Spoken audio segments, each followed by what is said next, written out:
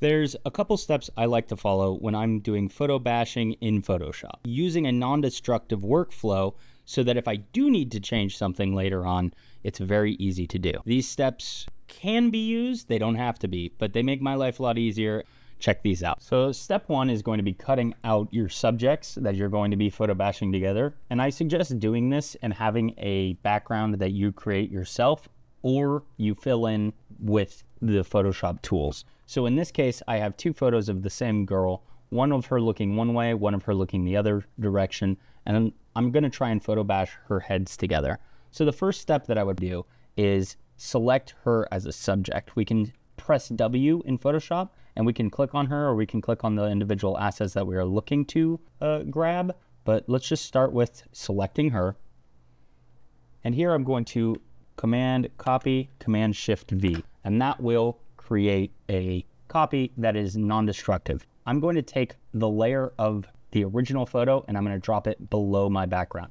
That way I'm keeping the original image safe for any other changes in the future that I might want to make. We can also hide that. You don't have to. Now let's move to the other image. This is the following image. The background on this image is kind of just a gray gradient. It's really just the wall behind her. So what I'll probably do here is following the same steps. Let's cut her out, hit W, select her, and Command Copy, Command Shift V. Now we have another image of her. Now I'm going to, holding Alt, drag this image down also below our background. So we have the two original photos saved. Any future edits that we want to make, we can always go back to that.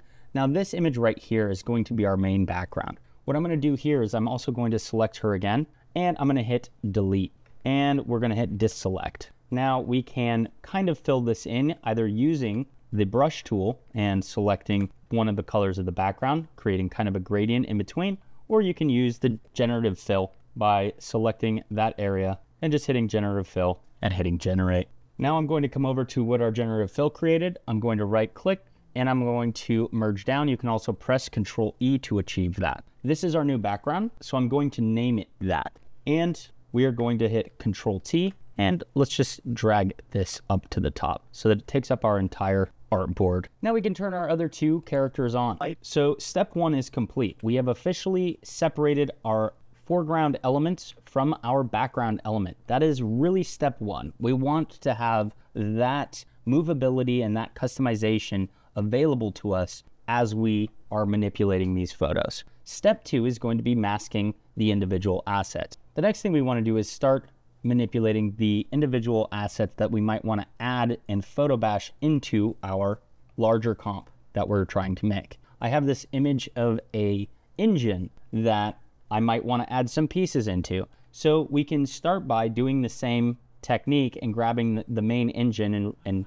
masking that out. But anytime you want to resize or move different parts around, you're going to have to resize the entirety of that image. Instead, let's select the individual piece that we want so that we have more control on a smaller scale when we're trying to manipulate each individual part. I like to use the lasso tool for this. It can be rough, can be kind of dirty. You don't have to be too exact with this step. This is just a nice way that I've noticed helps save me some time when I'm trying to maybe spin this or turn this around and I'm really zoomed in on the object. So I'm going to take this and I'm going to go Command Copy, Command Shift V, and I just have that piece there. We can label this like Machine Part 1. And you can do that a couple more times.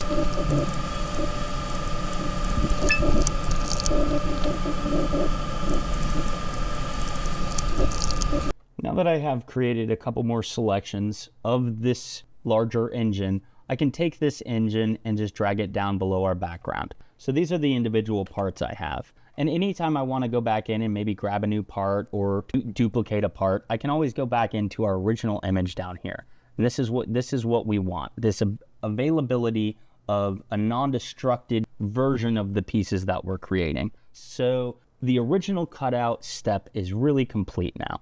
We have our individual parts, we have our foreground elements, and we have our background elements all separated, all easy to manipulate as we want to move forward. Step two is going to be masking. This is where we are going to hone in on these individual pieces and start painting in and out the different parts of them so that they can merge as well as resizing and stuff like that. This is the main part of photo bashing. This is the core of it, is taking individual images and blending them together. And the easiest way to do that is through masks. So let's start working on it. We're going to connect this head to this neck, and it's going to be kind of hidden behind. So I'm going to drag this up and over, and we're just going to make sure that the heads are the correct size. So I'm going to drag this down probably just a little bit, and maybe we're going to turn this a little bit too. That looks good. Now I'm going to actually bring this head up to the top, and we're going to start masking it out. The way we're going to do that is click on this layer mask. It's pretty simple. The nice thing about this layer mask is instead of using an eraser, we're going to use the brush tool. And with the brush tool selected, we can, with black color selected, paint out the image. And anytime we want to undo what we just did, we can just hit X on our keyboard, switches our color to white, and we can paint that image right back in. This gives a lot of control over the different steps we're going to be taking as we try and make these look like they're one image. Before we get started, let's hide these machine parts until we get this head perfectly matched to this other body.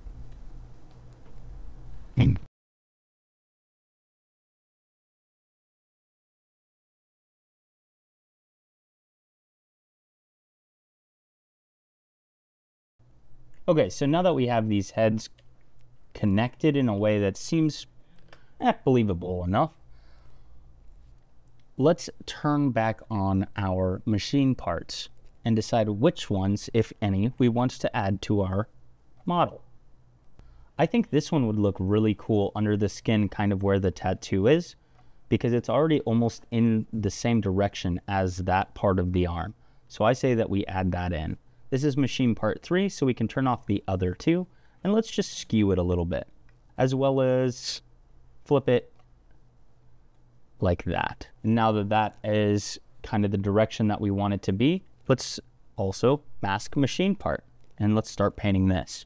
With this painting, mask painting, I'm going to use the harder brush, not the softer brush. We want it to really give off as if it is under the skin.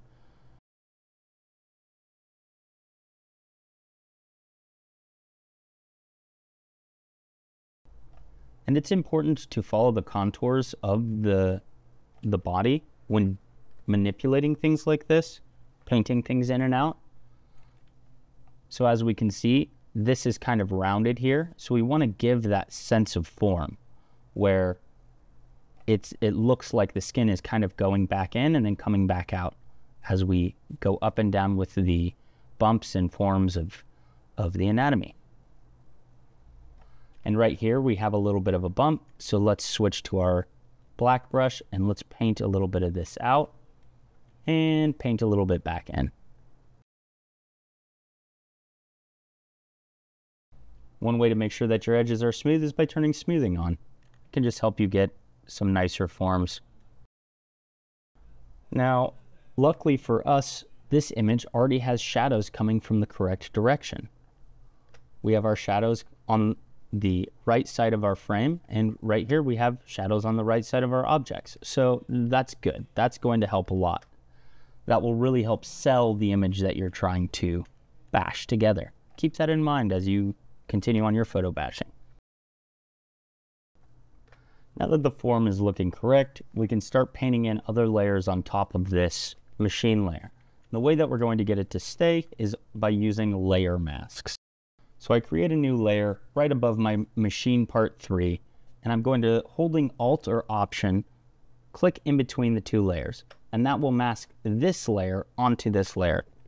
With the brush tool and my shadow layer selected, anything that I paint will only stay on that layer. Now, our highlights and shadows seem to be pretty monotone, so I think just using a gray or a black with low opacity will work just fine.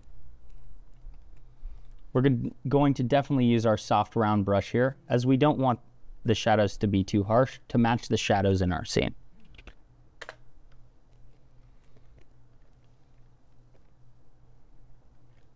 I'm going to come up to the opacity, and I'm going to drop this down to probably around 50-ish%. The easy way to add in some depth to the photos that you're bashing in. Now these edges look pretty harsh. They almost make her skin look paper thin. So we should definitely add above all of this a layer of highlights and shadows to the skin to give it a little bit more depth. Nice thing is we can literally use the colors of the highlights and shadows of the actual photo to make this look a little bit more realistic. So what I'm going to do is right above this shadow layer, I'm going to add a new layer in, and we're going to call this skin thickness. And you know what? Let's do double C on that just for fun. Now with my brush tool selected, I'm going to hit I on my keyboard and grab a highlight. And then I'm going to hit X to switch our colors, and I'm going to grab a shadow. I do want this to stick to right where our machine part is. So what I'm going to do is I'm going to hit Alt or Option and select right between our shadow and our skin thickness. Because this side of the skin will be in shadow, let's add the darker color here. And let's definitely use a hard round brush for this. Once we get over to a side of the skin that should have highlight on it, make sure that you switch to your highlight color. Once all of that is painted in, what we want to do is we want to make sure it's not too thick. And we want to kind of unify everything. So the best way to do that is to actually go back to masking. Little steps like this can really help sell when you're photo bashing two totally different images together. Mixing two images that are the same can be very, very easy to do because they come from the same lighting and maybe even the same subject. But adding in an image that has nothing to do with the original photo can be difficult. Now that we're done with the masking step, let's move on to the final piece of the puzzle. This is going to be unification. The true end-all be-all of compositing is making the three different images really look like they're one. And one of the best ways to do that is by making your image black and white. So we can come up to the top. Let's add a new layer. Let us use the bucket tool and hit D on our keyboard to add black and white. So I'm going to hit X and make sure that we have a white selected. And on our new layer, I'm just going to paint the whole thing white. Now with this, we can come down to color, and this will turn our entire image to black and white, a grayscale view of our image. Doing this can really help you see how the highlights and shadows of the added images are matching with the original image, making sure your photo bash looks correct, not just from a color standpoint, but from a contrast standpoint as well. Because our image looks pretty good, I'm not seeing anything that stands out too bad about the photo bashing here. The darkness of our darkest shadow here is not much darker than the darkest shadow of the actual image, so this kind of makes sense. The shadows of our image that we chose aren't exactly perfect, but that's okay.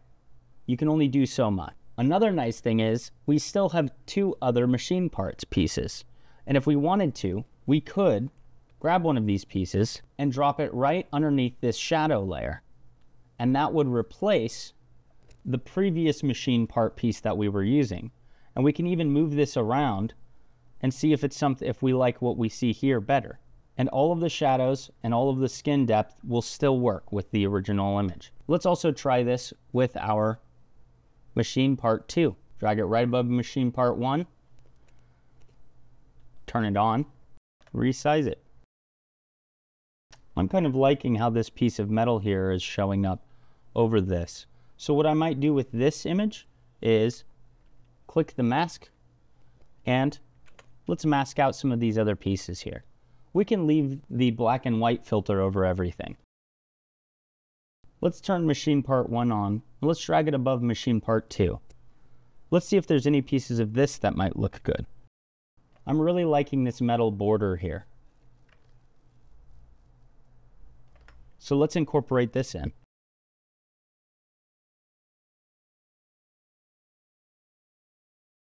I'm really liking how complicated this ended up looking. It adds a lot of detail without sacrificing on the understanding that That's not what the interior of someone's body looks like. One of the final steps that you can take to really change an image and to really tie everything together is coloring. The original color looked like this, but there isn't exactly a cohesion between the two pieces. Now, that might be the style you're going for, is two obviously different things, which this is very readable. We see that this is metal. We see that she's made out of skin. Another way to tie things together when photo bashing is by leaving the grayscale filter on. We can select that grayscale filter, press Control, Alt, Shift, and E, or Command, Option, Shift, and E, and it creates a merged version of everything. This is now a single image, without sacrificing all of the layers below. Very useful and non-destructive. We can now add some cool filters to this without destroying our previous composition. And if we don't like it, we can go right back to where we were. Let's try some different color modes. Start by adding in a solid color. Pick any color. Come up to the blend modes and go down to difference. As you can see, it's already adding in a unique color scheme that you didn't originally have. You can raise and lower the amount that this is affecting your image with the fill. The opacity works as well, but not quite the same way as the fill. You can also come back into your color fill and you can change the colors, which will really drastically change the composition itself.